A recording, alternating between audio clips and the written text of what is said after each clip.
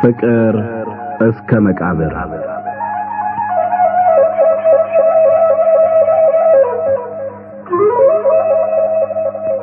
ደራሲ ሐዲስ ዓለማየሁ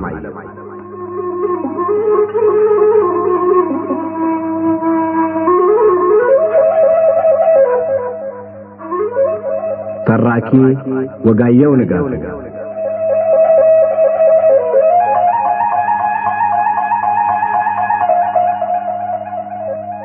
ፍቅር እስከ መቃብር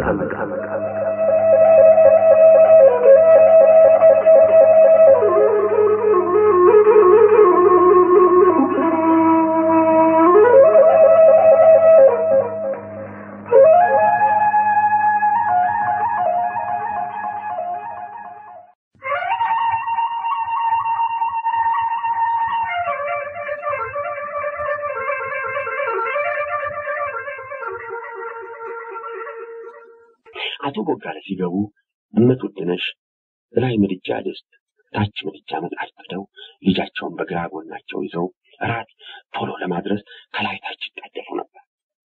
አያ ቦጋለ መጣ ራት እስኪደርስ ቆሎ ስትቆረጥም እንድትቆይ ከጓዳ ይዤ እስክመጣ ጠፋብኝ። ልጁ ሲያመው ጊዜ እየተቀበጠበጠ ሲያስቸግረኝ ብሎ በዚያ ላይ ደግሞ አንተ መጥተህ ለኔ አስበሽልኝ አታውቂም ስትለኝ ጊዜ ነው የተቆጣው። በላውንም ተቀመጥና ቆሎ ብላ አሉ እመቱድነሽ። ፍትግ የገብስ ቆሎ ከተወቀጠሉ ጋራ በዝርግ ሰፌድ ሆኖ እሳቱ ዳር መደቡ አጠገብ ነበር። አቶ ቦጋለ ሄደው መደቡ ሲቀመጡ ምሽታቸው ልጁን አባቱ አጠገብ አስቀምጠው ወደ ማጀት ገቡ። ያን ምርር ብላ ያለቀሰችውን ሁሉ ረስተዋለች፣ ይቅር ብላለች። አይ ምን ነው የኔን ልብ እንደሷ ባደረገው አሉ አቶ ቦጋለ ባሳባቸው። ወዲያው እመቱድነሽ ከማጀት በሰፊው አንጫ ጠላ ይዘው መጡና በባላቸው ፊት አንድ ጊዜ ፉት ብለው እንካ ባይጥም ጥም ይቆርጣል አሉ ትንሽ እንደመሳቅ ብለው። እመቱድነሽ ትንሽ እንደመሳቅ ሲሉ የሚያስደነግጥ ልዩ የደስደስ ነበራቸው። አቶ ቦጋለ ተቀብለው አንድ ጉንጭ ዋጡና ምሽታቸው ወደ ምጣዳቸው መሄድ ሲጀምሩ ወደ አሉ። እመቱድነሽ ዞር ቢሉ የአቶ ቦጋለ ከንፈሮች ዝርዝር ያሉ ውብ ጥርሶቻቸውን ትተው ግራ ቀኝ ትንሽ እንደመሸሽ ብለው ፊታቸውና አይኖቻቸው ነውሩ እንደተገለጸበት ሰው ትንሽ የፍረት ቀለም ቀባ አድርጓቸው አዩ። እመቱድነሽ ይህ አይነት አጠራርና ይህ አይነት አስተያየት ምን ማለት መሆኑን ስለሚያውቁ ተመልሰው ወደ ባላቸው እየሄዱ ምን ነው አሉ። የእሳቸውን ፊት ለልባቸው የተሰማውን የፍቅርና የደስታ ስሜት እንደ ንጹህ መስተዋት አጥርቶ እያሳየ የእሳቸውም አይኖች እንደ ኖረኛ አይን የሚያርፉበት ጠፍቷቸው ይንከራተቱ ነበር። እመቱድነሽ ሀብታቸው ሲጠፋ በድህነታቸውና በችግራቸው ጊዜ እንኳን በኋላም እድሜ ሲወስድባቸው ድረስ ውበታቸውና ደምግባታቸው አልተለዩአቸውም። አቶ ቦጋለ የምሽታቸውን ቀኝ እጅ ይዘው ትንሽ ሳብ ሲያደርጓቸው እቅፋቸው ላይ ወደቁ። ወዲያው ከንፈሮቻቸው ተገናኙ። ምጣዱ ላይ እንጀራ አለ ያራል አሉ እመቱድነሽ ራሳቸውን ባላቸው ደረት ላይ ዛል አድርገው እንደጣሉ ችግር አይናቸውን እያዩ ይረር ማባቶ አሉ ባልየው። እኛ ደረታቸው ላይ የወደቁት ውብ ወይዘሮ የእሳቸው እንዳልሆኑና ይሄዱ እንደሆነም አይመለሱም ብለው እንደፈሩ ሁሉ እቅፋታቸውን ጠረቅ እያደረጉ በኋላ እመቱድነሽ ተነስተው ወደ ምጣዱ ሲሄዱ አባባ አለ በዛብህ ከንፈሩን እያጮኸ። እኔንም እንደማማሳነኝ ማለቱ ነው። ከዚያ አቶ ቦጋለ እየሳቁ ከተቀመጠበት አንስተው ታቅፈው እናቱን በሳሙበት አፋቸው ደጋግመው ሳሙት።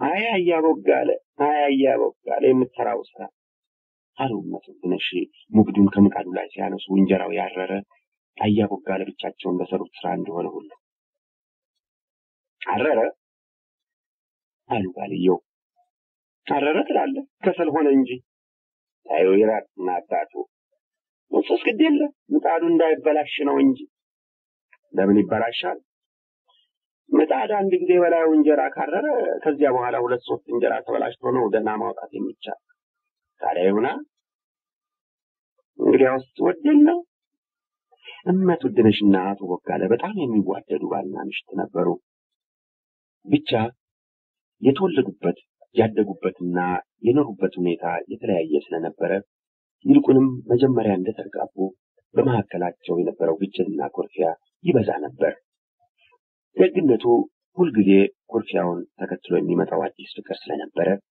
ግጭቱና ኩርፊያው የቂም መታሰቢያ ሳይተው ያልፍ ነበር በሚዋደዱ ባልና ሚስት መካከል የሚነሳ ግጭት አዲስ ፍቅር ፈጥሮ ባልና ሚስቱን የበለጠ እንደሚያዋደድ በማይዋደዱ ባልና ሚስት መካከል የሚነሳ ግጭት ግን በቂም ላይ ቂም ጨምሮ ወደ መለያየት እንደሚያደርስ የታወቀ ነው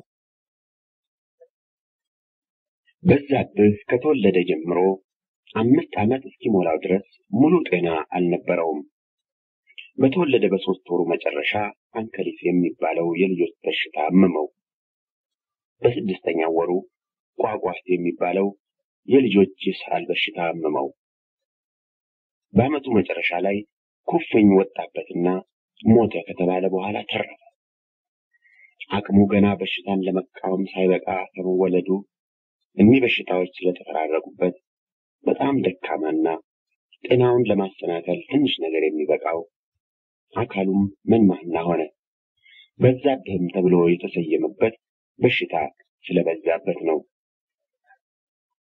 በዛብህ በሽታ ያለ መጠን የተነከረበት ነበር በታመመ ቁጥር ወላጆቹ ሞተ ብለው ተስፋ ከቆረጡ በኋላ ነበር የሚተርፍ መጀመሪያ አንከሊስ ታሞ ሳለ ትኩሳቱ እንደ ሳት እየገጠ ትንፋሹ ባጭር ቁርጥ እያለ ጥቃቅን እግሮቹና እጆቹ እየተወራጩ አይኖቹ ከናቱ ወደ አባቱ ከአባቱ ወደ ጣራው ወደ ጎጣው ወደ ማጀቱ ሲንከራተቱ ከሞት መሸሸጊያ የሚፈልጉ ይመስሉ ነበር ምነው እናቴ ኪዳነ ምሕረት አሉመቱ ድነሽ የእናት አንጀታቸው ከሕፃኑ ጋር አብሮ እየተሰቃየ ከሕፃኑ ጋር አብሮ ከሞት እየታገለ ከሕፃኑ ጋር አብሮ ጣር እያንገላታው ለምን ሰጠሽኝ ለምን ተወስጂዋለሽ ምን አጠፋው ሳይሽለኝ ምትነሽ አሉምባቸውን እያጎረፉ እባክሽ ምረት ሲላችና ተወላለሁ ያዳንሽው እንደሆነ እድሜው ሙሉ ላንቺ አገልጋይ ይሆናል በተፍካንሽ ናት ነው ሳታችን ቆሞ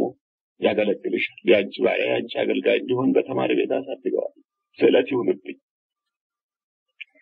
አቶ ቦጋለ ግን ደስታቸውን የሰሩበት መሰረት ስለተናወጸባቸው ግር ብሏቸው ግራ ገብቷቸው የጋቢያቸውን ጫፍ ዘለግ አድርገው ይዘው እንደ ጭራ ያወዛወዙ ዝንቦችን ከሕፃኑ ፊት ከመከልከል በቀር ምንም አይናገሩም ነበር እመቱድነሽ እንባቸውን በደረታቸው ያዘነቡ ኪዳነ ምሕረትን ሲማጠኑ ሐሳባቸውን እንደመጠቅለል አደረጉና እውነት ነው አሉ ሰጥቶ መውሰድ አሳይቶ መንሳት ልክ አይደለም እውነቷን ብቻ ካለች ሁሉ የማልስማማበት የማልቀበለው አንድ ነገር ነው ልጄን ደጋፊዬን ጉልበቴ ሲደክም አይኔ ሲጨልም የሚጦረኝን የሚረዳኝን በስለት ለታቦት መስጠት የማይሆን የማይታሰብ ነገር ነው ይዳም ብቻ ቀድሞ ይዳን እሷም ስለጨነቃት እያሉ በውስጣቸው ሲተቹ የበዛብህ እጅና እግሮች ከመወራጨቱ ትንሽ በትንሽ ጸጥ እያሉ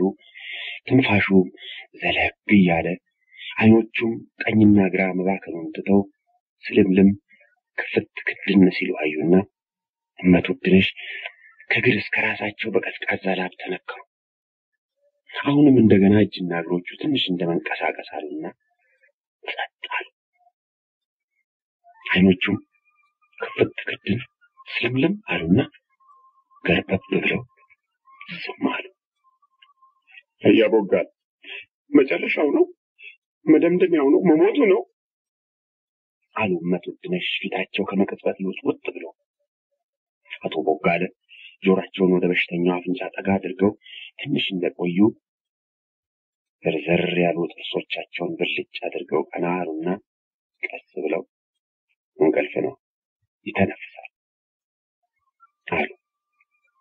የዚህን ጊዜ መጡብነሽ ቆሞ የነበረ ልባቸው መስራት ጀመረ። ቆሞ የነበረ ደማቸው መዘዋወር ጀመረ። ተዘግቶ የነበረ ሳምባቸው ተከፈተና ጥልቅ የሆነ ትንፋሽ ተነፈሱ። አቶ ቦጋለ ተመስገን ቅዱስ ገብርኤል አሉና ቀስ ብለው ተነስተው ወደ ውጭ ወጡ። ውድነሽ ግን የሚያንገርበብ ያሉ አይኖች እየተመለከቱ እዚያው ቁጭ ብለው ይጠብቁ ጀመር። በሽተኛውም 2 ሰዓት ያክል ከባድ እንቅልፍ ከተኛ በኋላ ሲነቃ ባዶ አፉን እስከ መጨረሻ ዳርቻው ከፍቶ ከጥቂት ጊዜ በፊት የተደረገው ለቀልድ እንደተደረገው ሁሉ ይስቅ ጀመር።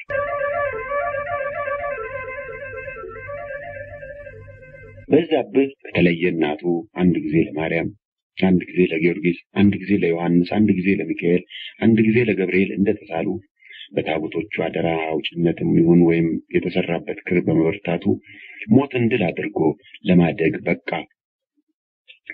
አቶ ቦጋለ ምራንና ቀንበር፣ እርፍና ሞፈር፣ መሬትና ዘር የሚስማሙበትን ዘዴ አስተምረው ልጃቸውን በቦታቸው ለመተካት ነበር ሐሳባቸው።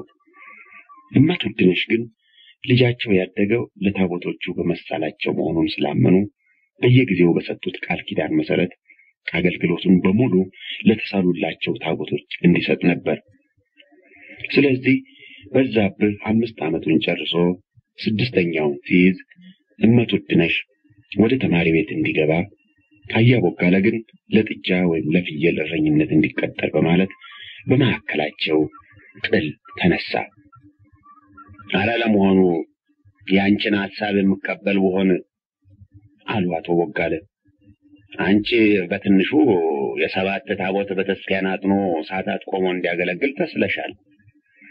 ስለዚህ መቼም ለበዛብህ ሲሉ ታቦቶች ሁሉ በተስኪያናቸውን ባንድ ላይ አይሰሩምና በዛብህ በ19 ሌሊት የገብርኤልን ሰዓታት ለመቆምና በተስኪያን ለማጠን በአከል ገብርኤል እንዲሁም በ21 ዛባ ጽዮን፣ በ23 ጣሜ ጊዮርጊስ፣ በ24 ተክለ ሃይማኖት እንዲሁም የተሳልሻቸውን ታቦቶች በተስኪያን እየፈለገ ሲዞር ሊኖር ነው። አለዚያ አንዱን ታቦት አገልግሎ የሌላው የጎደለበት እንደሆነ ይሄ ባንቺና በኔ መካከል የተነሳው ጥል በታቦቶች መካከል ይነሳል ብዬ ፈራለሁ።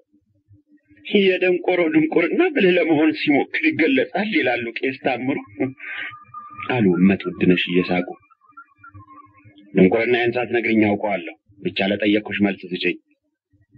ለ7 ቀርቶ ለ100 ታቦቶች ብሳል በዛብህ እየዞረ 100 በተስኪያኖች ማጠንና ሰዓታት መቆም አስፈልገው ከዚሁ ከሀገሩ ሳይወጣ ሁሉንም ሊያገለግል ይችላል። ከማንኩሳ ሳይወጣ እንዴት አድርጎ? የተሳሏቸው ታቦቶች በሚውሉበት ቀን በየስማቸው እዚሁ ማንኩሳ ሰዓታት ቢቆምና ቢያጥን በቂ ነው። እስቲ ቆይ፣ ማንኩሳ ታቦቱ ሚካኤል አይደለም? አዎ ሚካኤል ነው። ታዲያ የሚካኤል ታቦት ሲታጠንና በሚካኤል ቤተክርስቲያን ሰዓታት ሲቆም ለሌሎች በየት በኩል አልፎ ይደርሳቸዋል? ይደርሳቸዋል ነው የምልህ። አንተ ደግሞ አይገባህምና ዝም በል። ሁልጊዜ የሚደረገው እንዲህ አይደለም አሉ ውድነሽ እንደመቆጣት ብለው። ይኸው እንግዲህ ማስረዳት ሲያቅተሽ ዋና መከላከያሽ መቆጣት ነው። እስቲ ሳትቆጪ ረጋ ብለን እንነጋገርማ። ተወልደህ እስክታረጅ ሲደረግና ስታየው የኖረውን አሁን አዲስ ነገር አድርገህ ስታመጣው ምን ላድርግ? ከሁሉም የሚያናድደኝ እኮ ልብህ እያወቀ አንተ የፈለግከው ስላልሆነ ብቻ መከራከር ነው። የምናገረውን የምናገር አምኜበት እንደሆነ ወይም ለክርክር ብቻ እንደሆነ የምናውቀው እግዚአብሔርና እኔ ብቻ ነን፣ አንቺ አይደለሽም። ስለዚህ እሱን እንተውና ተወልጄ እስካረጅ ሳየው የኖርኩ ምንድነው? እዚሁ በሚካኤል ቤተክርስቲያን ለማርያም፣ ለጊዮርጊስ፣ ለባለ እግዚአብሔር፣ ለሌሎችም እንዲሁ ሲቀደስ ሲታጠን ሰዓታት ሲቆም አይተህ አታውቅም? ሱሳው ብቻ ልክ አይደለም። እሰየኔ ልክ በላ እንግዲህ ሊቆች ያወጡትን እግዚአብሔር ያወጣውን ደንብ አንተ ለውጠው። ማንም ያወጣው ብቻ በእኔ አስተያየት በሚካኤል ቤተክርስቲያን ለጊዮርጊስ ሰዓታት መቆም ወይም መቀደስ በገብረ ማርያም ሰርግ ወልደ ማርያምን እንደማወደስ ነው አሉ አቶ ቦጋለ ትንሽ እንደመሳቅ ብለው። እኮ አንተ ሊቁ እስከ ዛሬ የኖረውን ደንብ ነገ ተነስተህ ለውጫለሁ ብለህ አዋጅ አስነግርና ሲለወጥ ሁሉም ይቀራል። እስከዚያ ድረስ ግን እኔ ያልሁት ይሆናል። በሚካኤል ቤተክርስቲያን ለጊዮርጊስም ይሁን ለማርያም ወይም ለሌላ ቢቀደስና ሰዓታት ቢቆምም እኮ አገልጋዮቹ አንቺ እንደምትዩ ድንግላይ መሆን የለባቸው። አሁን ደግሞ ሌላ ነገር አመጣ። እኔን ማስረዳት አቃተሽ ትላለህ። ሳስረዳ ያዝከውን ትተህ ወደ ሌላ ትሄዳለህ። ምን አባቴ ላድርግ? ጨንቆኝ እኮ ነው አሉ አቶ ቦጋለ ያዘንና የጭንቅ ምልክት በፊታቸው ላይ ጎልቶ እየታየ። ለምን ይጨንቃል? አሉ ምሽታቸው። እግዚአብሔር አልሃይ በለኝና ይሄ ልጅ ብዙ አደጋ ብዙ መከራ እንዳይገጥመው ፈራለሁ። እንዴት ያለ መከራ? ለታቦት አገልጋይ ስለሆነ ነው መከራ የሚገጥመው? አይደለም፣ ለታቦት ስላገለገለ አይደለም። ታቦት ድንግላይ ብቻ አይደለም የሚያገለግል፣ ምሽት ያገባ የት ንብረት ያበጀም ቄስ ደፍተራ ሆኖ ያገለግላል። አንቺ ግን የምትይው ድንግል ሆኖ ይቀር ነው። እኔም በጣም የፈራሁት ይሄን ነው። አየሽ፣ ካደገ በኋላ እንደሌላው ሁሉ ምሽት አግብቶ የት ንብረት አበጅቶ ልጅ ወልዶ መኖር የፈለገ እንደሆነና ድንግልናውን ያፈረሰ እንደሆነ ይቀሰፍብናል። ታቦቶች ቢምሩት እንኳን ድንግልናውን ያፈረሰ እየተባለ የሰው መሳቂያና መሳለቂያ ይሆናል። የሀገራችን ሰው ምላስ እንዴት እንደሆነ ታውቂያለሽ። እንኳን ድንግልና ቅስና ያፈረሰ በሀገራችን ከሌባ የበለጠ ብርቱ ነውረኛ ነው። ቄስ ፍሬው ምሽታቸውን ስለፈቱ ብቻ ለምስክር አይበቁም፣ ለአስታራቂነት ሽምግልና አይመረጡም እየተባሉ ውሻ እየተባሉ ነው ሀገራቸውን ለመልቀቅና በሰው ሀገር ሄደው ወድቀው ለመቅረት የበቁ። እንዲህ ያለ ነገር እንዳይደርስብን ነው መፈራ። በድንግልና ታቦት እያገለገለ በሚኖረው ሁሉ እንዲህ አሁን አንተ እንዳልከው ያለ ችግር ይደርስበታል ወይስ የኛ ልጅ ስለሆነ ብቻ በሱ ላይ ይደርሳል ነው የምትል? አሁን በቄስ ፍሬው የደረሰውን ያነሳው ቄስ ፍሬው ድንግላይ አልነበሩ። በቄስ ፍሬው የደረሰውን ማንሳቴ ድንግላይ ነበሩ ብዬ አይደለም። ሲያድግ ድንግላይነቱን ለማፍረስ የፈለገ እንደሆነ የሚደርስበትን አደጋ ለማስረዳት ነው። ድንግላይነቱን ያፈረሰ እንደሆነ ብሎ ነገር አለ ባካችሁ። ለምን ያፈርሳል? አያፈርስም አሉ መቱድነሽ እንደገና ተቆጥተው። ምሽት ማግባት ቤት ንብረት ማበጀት ፈልጎ ለምን እኔ ምሽት አገባሁ? ለምን ሰው ሁሉ ምሽት ያገባል? ስለሚፈልግ አይደለም። እሱም እንደሌላው ሁሉ ይፈልግ ይሆናል። እግዚአብሔር እንደሌላው ሰው ሁሉ አድርጎ አይደለም የፈጠረው። አይፈልግም አሉ መቱድነሽ እንደተቆጡ። ግዴለሽ ማትቆጭ ውዴ። እኒህን ሁለት ደካሞች በሬዎቻችንን ሸጠን ለፈሳልሻቸው ታቦቶች እንስጥና ስለቱ ይፈታ። ባይሆን እኔ እንዳልሁት እረኛና አራሽ መሆኑ ቀርቶ ተማሪ ቤት ይግባና በኋላ ቢፈልግ ባለ ሕግ ቄስ ያለዚያም ደብተራ ይሁን፣ በኋላ ራሱ የመረጠውን ይሁን አሉ አቶ ቦጋለ። ይሄማ የእውነቱ ታየ ተረት ነው አሉ መቱድነሽ ቁጣቸውን ትተው ትንሽ እንደመሳቃሉና ባላቸውም የእውነቱ ታየን ታሪክ ስለሚያውቁ ምንም ቢያዝኑ ትንሽ ፈገግ አሉ። እውነቱ ታየ በሬው ጠፍቶበት ከሚካኤል ቤተክርስቲያን ገብቶ እንዲያስገኝለት ተስሎ ሲወጣ በሬውን ከቤተክርስቲያኑ ቅጥር ውጪ ሳር ሲግጥ ስላገኘው መሳሉ ቆረቆረውና እንደገና ወደ ቤተክርስቲያኑ ተመልሶ ገብቶ ሚካኤል በሬና አግኝቼዋለሁና በከንቱ እንዳትደክም ብሎ ወደ በሬው ቢመለስ ጅቦች ከበው ሲቀራመቱ ታገኘ። ከዚያ እያለቀሰ ሚካኤል አሪያ ሞሌጣንህን እንደሆነ ተጣሃለሁ በሬን ብቻ በሬን ሲል ጊዜ ሚካኤልም እውነቱ ታየ በከንቱ አትድከም፣ እኔ እንዳንተ የሰጠሁትን መልሼ መውሰድ አላውቅም፣ አሁን በሬህን ለጅቦች ሰጥቼዋለሁ አለ ይባላል። የእውነቱ ታየ ታሪክ መጨረሻው ምን እንደሆነ ታውቃለህ? እሱን እንድገም ነው የምትለኝ? አሉ መቱድነሽ። አይደለም የስዕለቱን ለውጥ እንስጥ ነው የምል።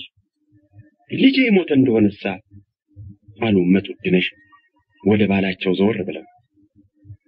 ባላቸው የተናገሩት ልባቸውን ስለመታውና ትንሽ አመንትተው ስለነበረ ይህ ማመንታት ታቦቶችን አስቆጥቶ በልጃቸው ላይ የማያውቁት ክፉ ነገር እንዳይደርስ ፈርተው አይኖቻቸው እንባ ሞልተው ነበር። አቶ ቦጋለ አንገታቸውን ደፍተው ዝም አሉ። በምሽታቸው ሐሳብ ተስማምተው ሳይሆን የራሳቸውን ስሜት ለምሽታቸው ማስረዳት ስላልቻሉ አንገታቸውን ደፍተው አዝነው ዝም አሉ። የለም አሉ መትወድነሽ።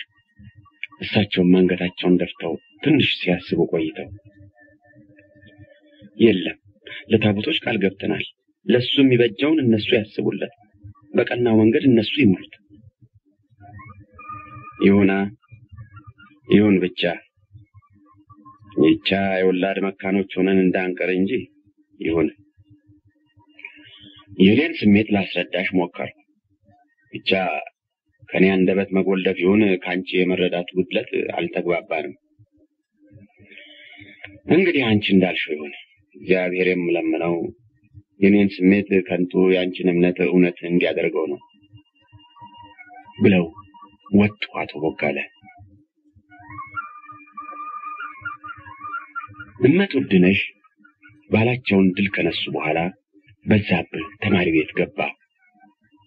ወዲያው ተማሪ ቤት በገባ በሁለት ዓመቱ በተወለደ በ8 ዓመቱ ዳዊት ደግሞ በ13 ዓመቱ ጾመ ድጓ አወቀና ክህነት ተቀበለ። ከዚያ በኋላ በዲቁና እየቀደሰ የፍታትና የአትርሱን ገንዘብ ለቤተ ክርስቲያኑ ሲገባ ድርሻውን እየተካፈለ የወላጆቹን ቤት በአሞሌ ጨው ሞላው። አንዳንድ ጊዜም የአትርሱን ገንዘብ በርከት ሲል በአሞሌ ጨው ፈንታ አንድም ሁለትም እስከ 3 ብር ድረስ እየያዘ ይገባ ነበር። እናቱ በተሳሉባቸውና ጠባቂዎቹ በሆኑት ታቦቶች ቀን የሚሰጠው አገልግሎት በነፃ የሚሰጠው አገልግሎት ስለነበረ እንደዚህ ያለ ቀን ብቻ ከሚገባ ገንዘብ አይካፈልም። አቶ ቦጋለ ልጃቸው እየቀደሰ በሚያመጣው ገንዘብ አጠራቅመው መጀመሪያ ምሽታቸው እየፈተሉ ከሚያሰሩላቸው የዘወትር ሱሪ ሌላ ለክት የሚሆን አቡጀዲድ ሱሪ ገዙ። ከዚያ ቀጥሎ ጥሩ ጃኖ ሸማ ተሰፋላቸው። በኋላም በባህር አረብ የተከፈፈች ዝምዝሟ ያማረ ማለፊያ በርኖስ ገዙ። በርኖሷ 15 ብር ያወጣች በእውነት የጨዋ ልብስ ነበረች። እመትወድነሽ ልጃቸው ተማሪ ቤት እንዲገባ አጥብቀው የታገሉ እሳቸው በመሆናቸው ከባላቸው ሐሳብ የእሳቸው ሐሳብ የሚበልጥ መሆኑን ባላቸው የሚረዱት ድሮ እየተመኙ ገንዘብ ስላልነበራቸው ሊያገኙት ያልቻሉትን ልጃቸው እየቀደሰ በሚያገባው ገንዘብ ያገኙ እንደሆነ ነው ብለው በማመን ለወርጨውና ለቅመማ ቅመም ከሚያውሉት ሌላ በቀረው ለራሳቸው ድሪና መስቀል እንኳን ሳይገዙ ያቶ ቦጋለ ልዩ ልዩ ልብስ እንዲገዛበት ወይም እንዲሰራበት ያደርጉ ነበር። እኔ ይህን ያክል ልብስ ስገዛ አንቺ አንድ ነጠላ እንኳን የማትገዢ ለምን ነው ውዴ? ይላሉ ባልየው። ጥጥ ገዝቼ ፈትሎ ማሰራቱ ይሻላል ብዬ ለቀሚስም ለኩታም የፈተልኩት አገልግል እየሞላ ተቀምጧል። ወደ ሸማኔ መሄዱን ሰነፌ ነው እንጂ ፈትሎም ማሰሪያ ዋጋውም ተቀምጧል አታስብ ይላሉ እመትወድነሽ ውሸታቸው። አቶ ቦጋለ ልጃቸው ቀድሶ ባመጣው ገንዘብ የገዙትን ልብስ ይልቁንም በርኖሷን በለበሱ ቁጥር ተማሪ ቤት እንዲገባ ምሽታቸው ሲፈልጉ እረኛ ካልሆነ ብለው የምሽታቸውን ሐሳብ መቃወማቸው ትዝ ይላቸውና ተሳስቼ ኖሯል በል ይላሉ። ተማሪ ከሚሆን እረኛ እንዲሆን መምረጤ ያለ ጥርጥር ተሳስቼ ኖሯል። እስቲ የቱ እረኛ ነው አባት እናቱን እንዲቀጥ አድርጎ ያዘ? ለወርጨው ሆነ ለቅመም አናስብ። እንዲያውም ከዚህ አልፎ ልብሳችንን የቻለ እሱ ነው። እስቲ የጥጃ እረኛ ሆኖ ቢሆን በየሳምንቱ የሚያገኘው ወተት ተጠራቅሞ ግፋ ቢል ከወርጨውና ከቅመም ያልፍ ኖሯል። የፍየል ወይም የላም እረኛ ቢሆንም እጅግ ቢበዛ በወሪያው አንድ አሞሌ ጨው ቢያገኝ ነው። እርግጥ በዚህ ተሳስቼ ኖሯል። ብቻ እንደ ሌሎች ተማሪዎች እንደ ሌሎች ዲያቆኖች በኋላ እንደ ሌሎች ቄሶች ወይም ዶክተሮች ቢሆን እኔ እንዳሰብኩት እረኛና አራሽ ከመሆኑ ያለ ጥርጥር የተሻለ መሆኑን አሁን ተረዳሁ። ነገር ግን ልረዳው የማልችል ሌላውን ነው ይላሉ። ይህን ሁሉ ያደረገላቸው ልጃቸው ብድር መላሽ ሳይተካ ልጅ እንጂ አባት ሳይሆን አላፊ መሆኑን ሲያስቡ በደስታቸው መካከል ሐዘን በልባቸው ይሰነቀርና ልጃቸው ለዚህ ዓለም ደስታ ተመልካች ለመከራው ብቻ ተካፋይ መሆኑ ሲታሰባቸው እንኳን በበርኖስ ከግር እስከ ራሳቸው በወርቅ የሚያጅላቸው ቢሆን ሁልጊዜም ሙሉ ደስታ እንደማይሰማቸው ሁልጊዜም ደስታቸው ከቅርታ ጋር የተደባለቀ እንደሚሆን እርግጠኛ ነበሩ።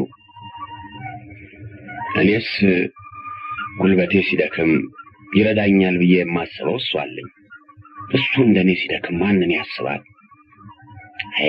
የወለዱት ሲወልድ የተከሉት ሲያፈራ በማየት የሚገኘውን ደስታ በምን ይለውጡታል? ገበሬ ይዘራል። የዘራውም ዘር አበቃቀሉን አሳምሮ ይወጣል፣ ያድጋል፣ ይለመልማል፣ ያብባል፣ ያምራል። ዘሪውም ከቡቃያው እስከ አበባው ድረስ ደስታው ከአዝመራው ጋር አብሮ ያድጋል። ከዚያ ፍሬውን ለማየት በናፍቆት ሲጠባበቅ በመካከሉ ድንገት አንድ የመርዶ ነብይ ይመጣና የዘራው ዘር ፍሬ ያፈራል፣ በአበባው ደርቆ ገለባ ትቢያ ሆኖ ይቀራል። ያንተም ደስታ ከቡቃያው እስከ አበባው በማየት ብቻ ይወሰናል ብሎ ቢያረዳው ያ ገበሬ ምን ያክል ይሰቀቅ፣ ምን ያክል አንጀቱ ይቆረጥ ይሆን? እኔም እንደሱ ነኝ። ወለድኩ፣ ደስ አለኝ። ምሽት አግብቶ ልጅ ወልዶ ስሜን ያስጠራል ብዬ ተስፋዬን የመሰረቱበትን ልጄን ይህች እናቱ ይህች የመርዶ ነቢይ ተስፋ ደስታ ፍጻሜ እየጎለመሰ ሄደ። ግብረ ዲቁና ጠንቅቆ በማወቅና በድምፅ ማማር በማንኩሳና በዙሪያ ገባው በዛብህን የሚተካከል ዲያቆን አልነበረም። ስለዚህ በዓመት በዓል ቀን ሁልጊዜም ገባሬ ሰናይ የሆነ የሚቀድስ በዛብህ ነበር። በየሳምንቱ እሑድና በዓመት በዓል ቀን ጽድቅ ፍለጋ ሳይሆን በዛብህ ሲቀድስ ድምፁን ለመስማትና አንዳንድ ጊዜም የገዛ ድምፁን ተከትለው እንደ ንስር ወደ ላይ ሲያርግ ለማየት የሚሰበሰቡት ከወንድም ከሴትም ብዙ ነበሩ። የነበረበት ሁኔታ በሚሰጠው ስሜትም ይሁን በሌላ በማይታወቅ ምክንያት በዛብህ ዜማ ሲያዜም ሙሉ አካሉ የዜማውን ስብር ተከትሎ ላይና ታች ግራና ቀኝ ሲሄድ ይታይ ነበር። አንዳንድ ጊዜም ሲያዜም እንባው ሲወርድ አየን የሚሉ ሰዎች ነበሩ። አንድ ቀን እሑድ ከቁርባን በኋላ አንድ ቄስ ጽናና መስቀል ይዘው በፊቱ አንድ ላከ ዲያቆን በኋላ ሆኖ በማከል አብደላ ካኒ ቀሚስና ክብ ወርቅ ካባ ለብሶ ጽዋውን ይዞ እሱ ማዕኩቶ ለእግዚአብሔር ቅዱሳት ወነሲያነ ከመላእክተ ነፍስ ይኩነነ ፈውሰ እያለ በዜማ መቅደሱን ዑደት ይዞር እዚያ የቆሙት ሁሉ ልባቸው አብሮት ዑደት ይዞር ነበር። እሱ ዑደቱን ዞሮ የመቅደስ ከገባ በኋላ ጥሩ ወርቅ የምትባለው በቅርቡ ባሏን ፈታ የተመለሰች ወጣት ወይዘሮ በላይነሽ ወደምትባል ጓደኛዋ ጠጋለችና ቀስ ብላ ታውቂያለሽ፣ እኔን የሚገርመኝ ይህን ያክል ድምፅ ሲወጣው አፉን እንደሌሎቹ አለመክፈቱ አለች። ማን አለች በላይነሽ እንዳላወቀች። በዛብህ ነው እንግዲህ ሌሎችንማ ታያቸው። ቄሱ ቄስ ፈለገን ያን ተድላንን ልብ አድርገሽ ተመልክተሽልኝ እንደሆነ ኧረ ምን እነሱ ብቻ እንደ ሁሉንም ከሱ በቀር ብትመለከቺ አፋቸውን እስከ መጨረሻ ዳርቻው ይከፍቱና እንደሚያለቅሱ ሁሉ ፊታቸውን ጭምድድ አድርገው እያቃሰቱ የሚያወጡት ድምፅ እንደሱ አያምር። እሱ ግን ፊቱን ፈገግ አድርጎ አፉን እንደነሱ ሳይከፍት የሚያወጣው ድምፅ ልብ ይነካል አይመስልሽም? እሱም እውነትሽን ነው። ብቻ እኔም ከሁሉ የበለጠ ደስ የሚለኝ ምንድን ነው ታውቂያለሽ? ምንድን ነው? ትከሻው ከድምፁ ጋር አብሮ ከፍና ዝቅ ሲል እንዲያው እንጃ እንዴት አድርጌ ልንገርሽ፣ ድምፁ ጠፈሩን ሰንጥቆ ሲሄድ ትከሻው ድምፁን እንደሚከተል ሁሉ ወደ ላይ ከፍ ይላል። ያን ጊዜ ደስ ሲለኝ ብታይ ወይ ወንድሜ ወይ እንጃ በሆነ እላለሁ አለች በላይነሽ። አይኖቹስ ደስ አይሉሽም? አለች ጥሩ ወርቅ ትንሽ ዝም ብለው እንደቆዩ። አይኖቹ በጣም አፈራሞች ናቸው። አይንሽ ሲከተላቸው እየሸሹ ከወዲያ ወዲህ ከርከት ሲሉ ደስ ማለታቸው። ቅድም እዚያ ለመታጠፊያው ላይ ሲደርስ ስርቅ አድርጎ ሊያይኝ ሲል አይን ላይ ንግግር ስንል ጊዜ አደነጋገጡን ብታይልኝ የሱን ድንጋጤ ሳይንም ለጊዜው ልቤ እንዳይመሸበር አለ። ይገርምሻል። የትኛው መታጠፊያ አለች በላይነሽ። እዚያ መታጠፊያው አለች ጥሩ ወርቅ አገጯን ወደ ምስራቅ መታጠፊያ ሹላ። እኔን አይቶ ትንሽ ፈገግ ያለ ጊዜ ነው አለች በላይነሽ። አንቺን አይቶ ፈገግ አለ እንዴ? እሱን አላየው አለች ጥሩ ወርቅ። ታዲያ አንቺን ስርቅ አድርጎ አየ እንዴ? እሱን አላየው።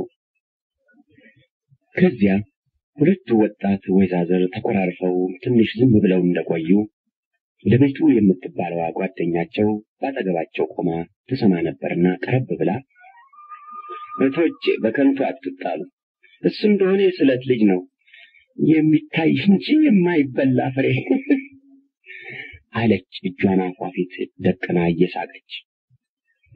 እንዴ ባክሽ አንቺ ደግሞ እኛ የተናገርነው ሌላ ነው፣ ስለሚበላና ስለማይበላ ፍሬ አይደለም አለች ጥሩ ወርቅ። የተናገራችሁትን እንደኔ ሌላ ሰው ይሰማችኋል። ያላችሁበት ቦታም በተስኪያን መሆኑን አትርሱ። ለእናንተ ብዬ ነው እንጂ ግድ የለኝም አለች ደብሪቱ።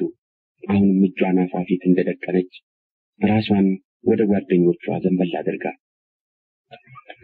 በዛብህ በልጅነቱ ጓደኞቹ የስለት ልጅ እያሉ ሲቀልዱበት ከአንዳንድ ጊዜ እያለቀሰ ወደ እናቱ ይሄድና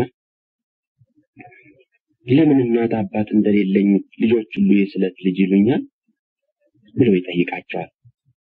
ቢሉ ምን ቸገረ? የስለት ልጅ መሆን ያኮራል እንጂ አያሳፍርም እኮ ይላሉ እመት ወድነሽ። የስለት ልጅ ማለት ምን ማለት ነው? የታቦት ልጅ ማለት ነው። የማርያም፣ የሚካኤል፣ የባለ እግዚአብሔር ልጅ ማለት ነው። ያንቺና አባባ ልጅ አይደለም አለ በዛብህ እንደማዘን ብሎ።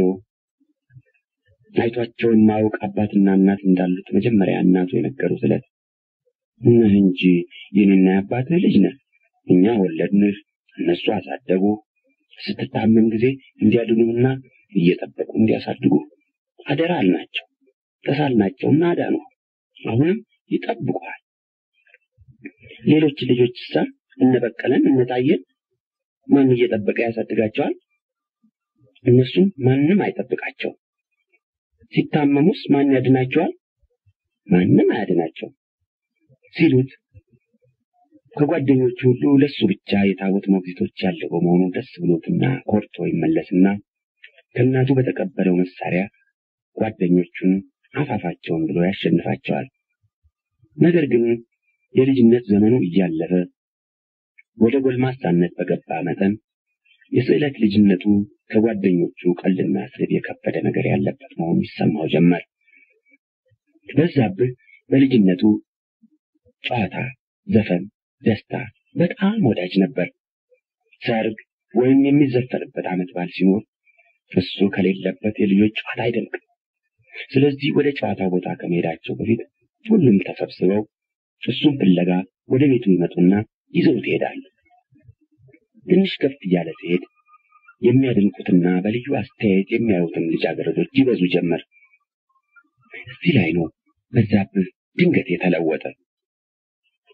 14 ዓመት ያክል ሲሆነው በየሰርጉና በየዓመት በዓሉ ትንንሽ ልጃገረዶች ስርቅ አድርገው አይተው ትንሽ እንደ መሳቅ ሲሉለት ባጠገቡ ሲያልፉ እንዳላዩ እግሩን ረገጥ ወይም ቆንጠጥ አድርገው ሲያልፉ ከሩቅ ይዘውት የመጡትን ሎሚ ወይም አበባ እሱ ፊት ሲደርሱ ያመለጣቸው አስመስለው ሲጥሉና እንዲህም የመሳሰሉ የምርጫ መግለጫዎች የሆኑ ምልክቶች ሲያሳዩት ያን ጊዜ በዛብህ ድንገት ተለወጠ። ዘፈን፣ ጨዋታ፣ ደስታ ይወድ የነበረው በዛብህ ከዘፈን የራቀ ዝምተኛ፣ ሐዘንተኛ ሆነ። ጓደኝነታቸውን ለሱ ብቻ መስጠት የሚመርጡት ልጃገረዶች መብዛታቸውንና እሱ ለዚህ ክብር ያልታደለ የሴት ጓደኝነት የማይፈቀድለት ሳይበድል የተፈረደበት ሳይጎድል ጎደሎ ነህ ተብሎ የተመሰከረበት መሆኑን ስላወቀ ካደገበት የጨዋታ የደስታ ማህበር ይሸሽ ጀመር። የሚወደውን እንዳያደርግ፣ ለሚወደው ጓደኛ እንዳይሆን፣ ብቻውን እንዲኖር አስቀድሞ የተፈረደበት መሆኑን ስላወቀ ከሚወደው መሸሽ ስምንተኛ ሐዘንተኛ መሆን ጀመረ። ብቻ ይህ አይነት ኑሮ ይህ አይነት ህይወት መውጫው መዝለቂያው የማይታይ ተጉቅማ የጨለመ ከመቃብር የከበደ ሆኖ ታየውና ፈራው ጠላው። ሰው እስከ መቼ በዚህ አኳኋን ይኖራል? እግዚአብሔር እንደ ሰው ከፈጠረኝ በኋላ እንደ ሰው እንዳልኖር የሚፈለግበት ምክንያት ምንድን ነው? የለም እግዚአብሔር ይህን አልፈለገም። እናቴ ናት ይላል በዛብህ ብቻውን ቁጭ ይልና። አንዳንድ ጊዜ በዛብህ ጥንት የነበሩትን በዘመኑም የሚኖሩትን ምሽት ሳያገቡ ቤት ንብረት ሳይፈልጉ ሕይወታቸውን በሙሉ ለእግዚአብሔር አገልግሎት የሰጡ ደናግል ሲያስብ የተናገረው ያሰበውም ታላቅ ድፍረትና ክህደት ይመስለውና ፍርሃት ይዘዋል። ነገር ግን እንዲህ ያለው ፍርሃት የጎልማስነት ደሙ ሲፈላ ወዲያውኑ በእኖ ይጠፋል። አሁን እኔ እንድኖረው የተመደበልኝን ሕይወት የሚኖሩም ብዙዎች እንደሆኑ አውቃለሁ። ቢሆንም መርጠውት ወደውት ነው እንጂ ሌላ ሰው የመረጠላቸው አይመስለኝም። ሌላ ሰው የመረጠላቸው ቢኖሩም ይህ ልክ አይደለም። ሆኖ እኔ እንዲህ ያለውን ሕይወት አልወደውም፣ አልመርጠውም፣ አልፈልገውም። እግዚአብሔር ይቅር ይበለኝ እንጂ ሕይወት አይደለም ይላል። ይህም ሆኖ በዛብህ ስራ አልፈታም። ሕይወትን በመውደድና በፍርሃት መካከል በሁለት ተከፍሎ እንዲህ እየተሰቃየ 20 ዓመቱን ጨርሶ 21ኛውን ሲይዝ የዜማ መምህርነት ተመርቆ ወጣ።